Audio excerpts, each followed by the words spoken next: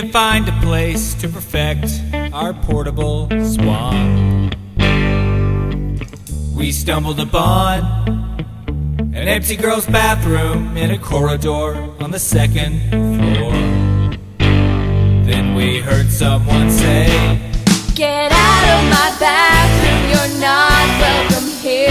This is my home, not yours, don't disturb it. Stay out of my bathroom, cause you are not dead or a girl, so I don't want you in here." "Hey Myrtle dear, let us play around in your bathroom. We think you're kinda cute, even though you're dead." I don't let boys hang around in my bathroom. Maybe we can make a little deal here.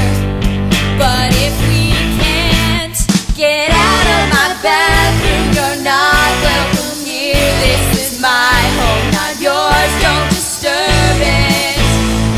Stay out of my bathroom, cause you are not dead or a girl, so I don't want you in here. What kind of deal? What do you want? I want you to make me your partner. Alright Fred, I really want to use this bathroom. What do you think? What do you want to do? Think about it, George. Myrtle never leaves this bathroom.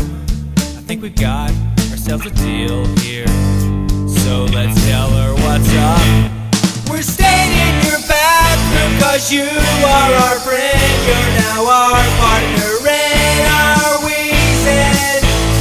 Then you can use my bathroom.